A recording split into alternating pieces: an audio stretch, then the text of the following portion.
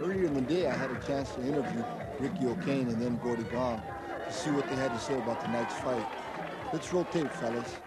Is there anything that you would like to say to your opponent or to the public?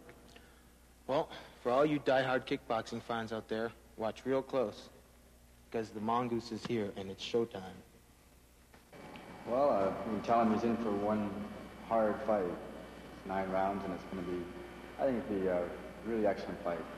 I plan on winning. Tell him I'm going to win. Tell him you're going to win. Tell him I've already won. Okay.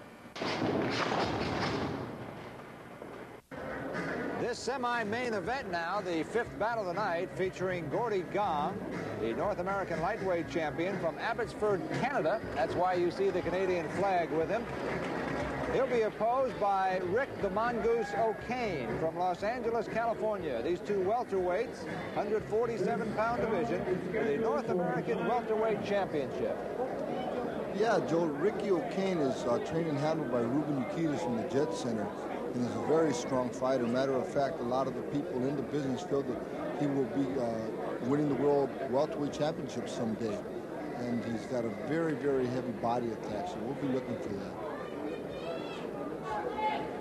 All right. I'm Joe Butita, along with Carlos Palomino and Blinky Rodriguez. We certainly hope you're enjoying the show. It's been a dandy so far. Coming up in just a moment, the semi-main event, to be followed by the main event. Benny the Jet Ukitis against Tom LaRoche. All that yet to come. There is a delay at the moment. There are no gloves for Gordy Gong. Somebody's gone to get the gloves, and here they come now. Rick O'Kane is all laced up, and we'll see him in just a moment. Rick with a record of 8-3, 6 by knockout. He is from Los Angeles, California. Gordy Gong, the North American lightweight champion, so he'll be trying to defend that championship tonight. He has a record of 19-7-1 with 6 knockouts. He's from Abbotsford, Canada. How popular is kickboxing and full contact karate in Canada? It's very popular, Joe, as well as I think it's become very popular in other parts of the world. Let's talk about its origins, though. How long has kickboxing been around? Because it's fairly new to America. It's been around for about 200 years in the Orient, Joe, but we've remodified it here in the United States some 12 years ago so that we can display a whole variety of different techniques. Also, Joe, the tag game of the martial arts has been around in the United States for some 25 years. Who knows, maybe even longer. Some of the innovators of the tag game are like Chuck Norris, Ed Parker, and Mike Stone. What tag game are you talking about? I'm talking about the non-contact to the face traditional karate tournament.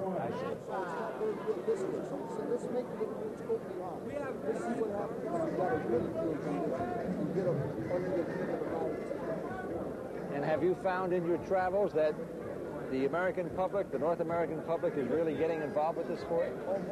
Most definitely, Joe. I think the sport has really developed quite a following. On top of that, I think the fighters themselves have really come a long way as far as being able to put their hands and feet together, you know, without falling off balance or looking sloppy. And by the way, Gordy Gong comes in here with that type of style where he's able to adjust to anybody's fight plan. So I'm expecting Gordy to come in here and really be a technical fighter. Blinky, how old would you suggest a young fellow, girl or boy, be when they start kickboxing? Do you have to be 5, 6 years old, or can you start anytime? Actually, Joe, 5 or 6 is a little young for full contact, but it's a perfect age to start them in the traditional karate of self-defense.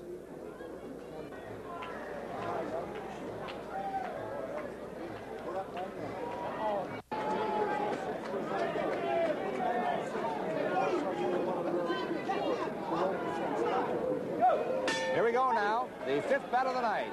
North American welterweight championship fight. The champion, Gordy Gong of Abbotsford, Canada. The challenger, Rick O'Kane, in the black trunks. O'Kane, 8-3, 6 knockouts. Gong, 19-7-1 with 6 knockouts. O'Kane is from Los Angeles.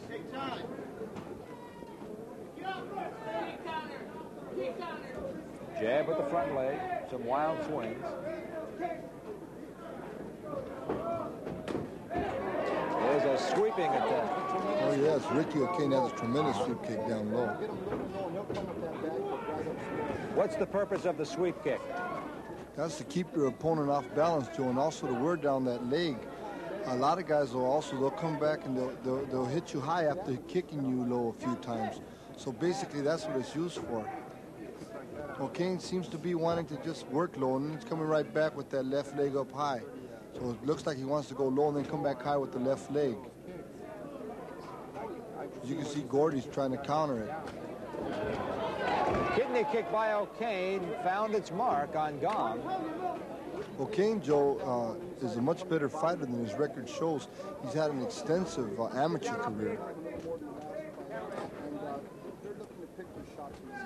This fight has more style than the previous one with Ackerman and Archie. But just like a boxing show, Joe, I mean, the premium fights are usually a little more sluggish, but now we're talking about more experienced fighters, and you got to remember another thing is that they are fighting for the North American Championship.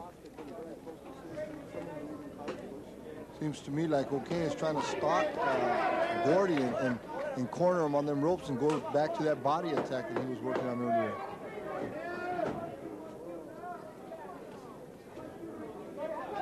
Both fighters pretty much feeling themselves out in the first round, and that's the end of round one.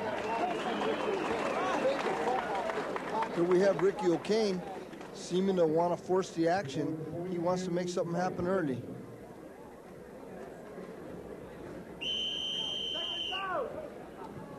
All right, round two about to begin in the semi-main event for the North American Welterweight Championship. The champion right now, Gordy Gong of Abbotsford, Canada.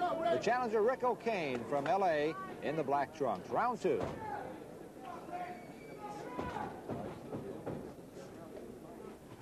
Oh, Gordy Gong coming with a couple of combination kicks there and right back with a left hook. All right, O'Kane catching those blows with his arms, finally tying up Gong.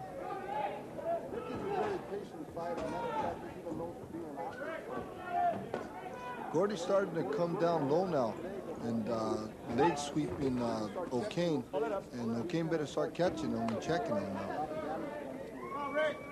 Let's talk about this. Carlos, in traditional boxing, you're looking at the man's arms and upper body. Blinky, in kickboxing, you've got four weapons to watch out for, the legs and the arms. What do you watch? What do you concentrate on?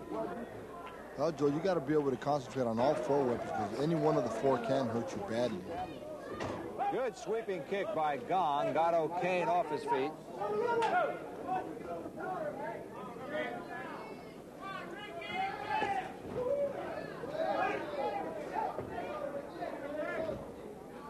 Well, Carlos, you know what it feels like to get beat on the arms after 4 or 5 rounds. Your arms get kind of tired. Imagine these guys getting the legs in that position. They really fatigue the legs with those kicks. Hold it up.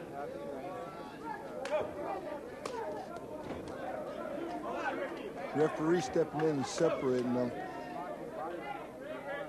Both fighters are just really trying to feel each other out, Joe, and see exactly what each of them has as far as punching power and technique.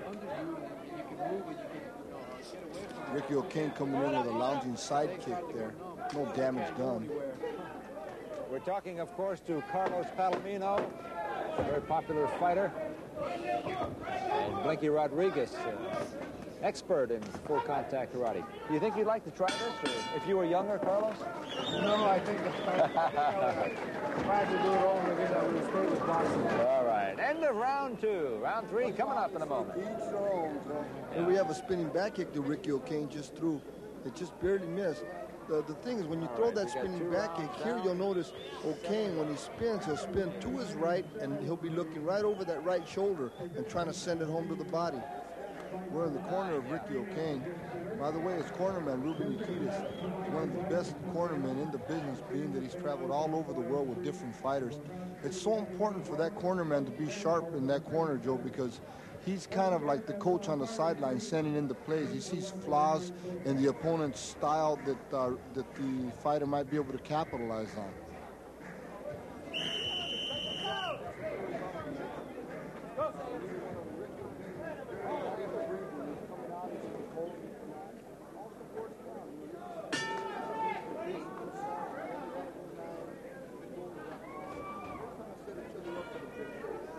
Round 3.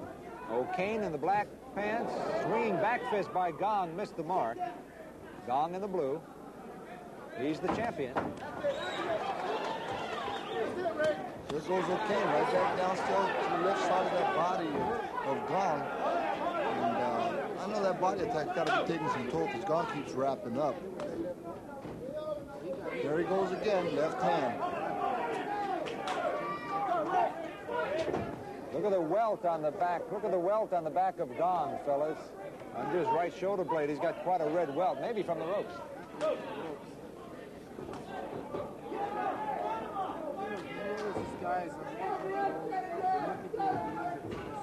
Nice right hand over the top by O'Kane. Gong seems to be a little hurt to me for some reason. A nice combination kick by O'Kane there. And Gong comes fighting right back out of the corner now. I think Gong, when you hit him, then he wants to come back with something. And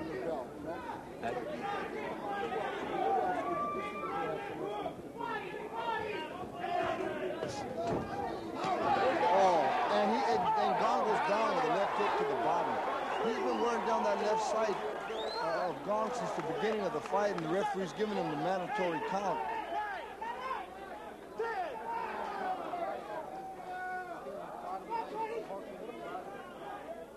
Gong is hurt, and the referee looking into his eyes, trying to get an answer. And he's going to let the fight continue.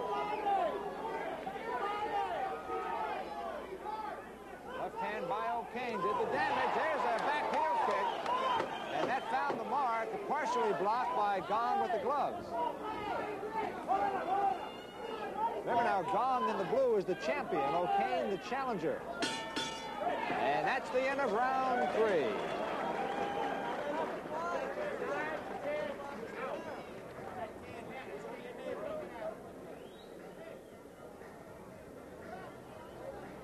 As we see here on our slow-mo monitor, Gong tries to sweep kick O'Kane, and O'Kane comes right back with a nice left hand to the body that puts Gordy down. He blocked it with a glove a little bit, too. Yeah. Here we go now, round 4. It's been a good fight so far. This one's scheduled for 9. Gordy Gong in the blue, Rick O'Kane in the black. Gong, the champion of the North American welterweight division. O'Kane hurt Gong in the last round, knocked him down. He was down for the count of 9 and appeared to be kind of groggy until the end of the round. Nice roundhouse kick to the head by O'Kane. That just shows that Gordy Gong is a good conditioned fighter, and he's not going to stay down that easily. Spinning back kick misses. The following right kick found the mark.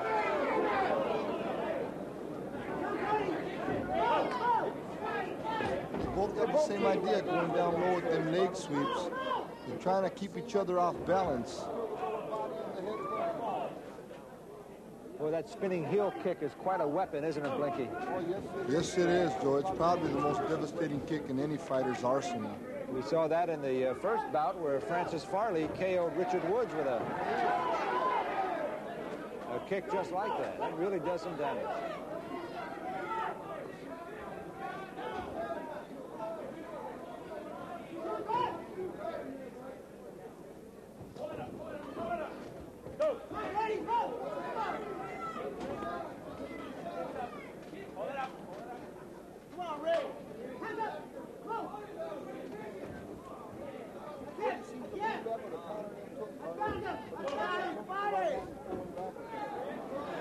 Gong has missed a lot in this round, both with the punches and the kicks. Yeah, Gong is seeming to tire now. I think those body shots of O'Kane are starting to take their toll on him. Come on, Rick, you got him. Gong trying to land a lead leg hook kick to the head of O'Kane. Didn't land, though. Coming to the end of round 4. Oh, good left hook by O'Kane. And that shook Gong. And at the bell, the end of round 4. Yeah, just about. He really had a good shot that time. So 4 rounds in. Right now it appears Rick O'Kane is the aggressor and may be leading on points at the moment. As we look at our monitor, we see Gordy Gong going with a left roundhouse kick to the body of O'Kane, and O'Kane coming right back, trying to work on that left side of Gong because he knows he hurt him earlier with it. Right there, he goes right into a crossover side kick, knocking Gong against the ropes and coming right back with a stiff left hand. Here we go later in the round. O'Kane catches Gordy right on the chin with a crisp left hook, and Gordy is hurt.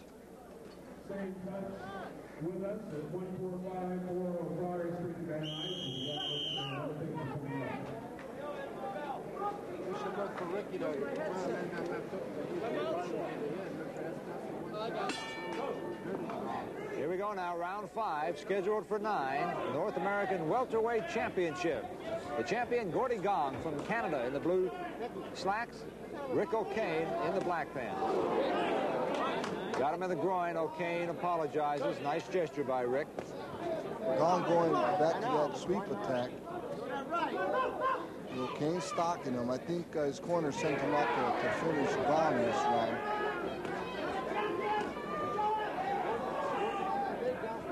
Back kick by Gong, just barely missing. That's a dangerous kick when it lands to the rib cage.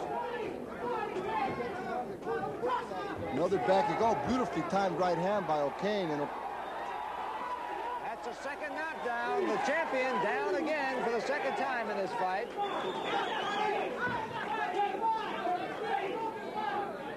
Got to the count of 8, and he's up. The second knockdown for Rick O'Kane.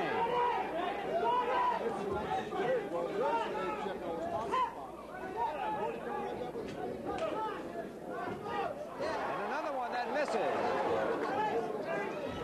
And a sweep knockdown, Joe. That counts as a legitimate knockdown. Just like if you were knocked down by a punch. It came from the outside and took the legs right out from under Gordy Gong. Third down time he's been down in this fight. Ooh, that back kick lands to the right side of Gordy Gong's body, Joe. It's all over.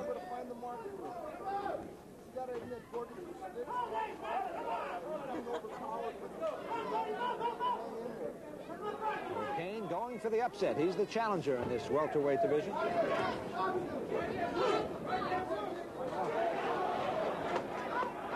Round 5 about to come to an end.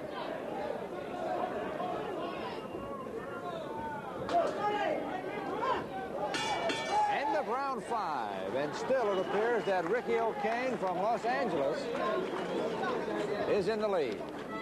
Okay, let's take a look at Ricky O'Kane here, administering some punishment with a series of combinations to Gordy Gong. I think we're on camera there, fellas. Say hello. Even the 2 round girls are evenly matched.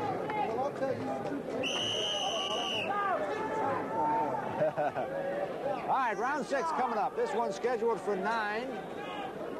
Gordy Gong, the North American lightweight champion in the blue pants, against Ricky O'Kane of Los Angeles in the black. And O'Kane, I would think right now, as I see it from my vantage point, fellas, might be ahead on points. Would you agree with that, Blinky? Whoa! Oh, there it is.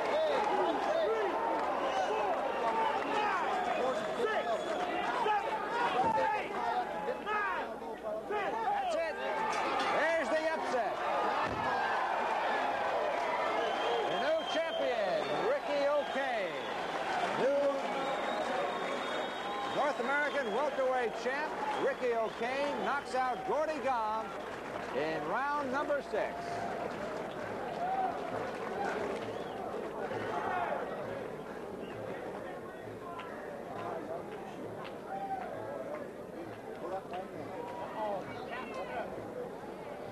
Bring him down here, though. As our winner, the new North American welterweight champ, 25 seconds of the 6th round, Rick the Mongoose O'Kane. You take a look at the finish here. O'Kane landing a right roundhouse kick to the head of Gordy Gong. The entire fight, O'Kane was going low and low into the body, and then he came out in that 6th round and figured it was time to go up high. Here we got another angle coming from a far distance, and you see that round kick just whipping right around and catching Gordy, sending him to the canvas. Well, now we know, Rick, why they call you the Mongoose. Congratulations on an upset victory. Upset, okay, thank you. Well, tell us about the fight. Well, first couple rounds, I was a little tight. I'm still a little tight in my fights, and I just started loosening up. My cornerman is excellent. He kept telling me to set him up with my kicks and just keep kicking. I didn't get my kicks in a couple of the rounds, which was a bad mistake. And I was a little tense. I was rushing a little bit, but then I controlled myself and I relaxed and a few light kicks, techniques. And I saw him dropping his hands. He was getting tired, and he was circling to the left. And I saw it early as he started circling to the left. And I just timed him with a right round kick to the head. Ricky, Gordy Gong, he seemed to be a cagey opponent. He seemed to be like a counter. He'd come in, he'd get out, and he'd move here and there. You seem to be trying to track him down all the time. How'd you find he slow him down there? I think the body shot slowed him down quite a bit at first. Ricky, congratulations. Go get a shower and keep it up. Thank you very much. Okay, fine. Ricky O'Kane, the new welterweight champion.